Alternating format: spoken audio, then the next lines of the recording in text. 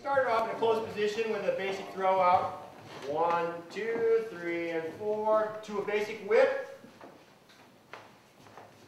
5, 6, 7, and 8 to a basic push. And then we took it and we had some fun. We took the whip and we made it a walking whip.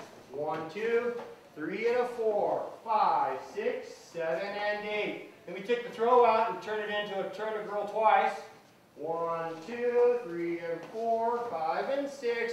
Then we did the sugar push with the touch steps, 3 and 4 with a 5, 6, 1, 2, 3, 4, 5, and 6, and then we did whatever we want on the end.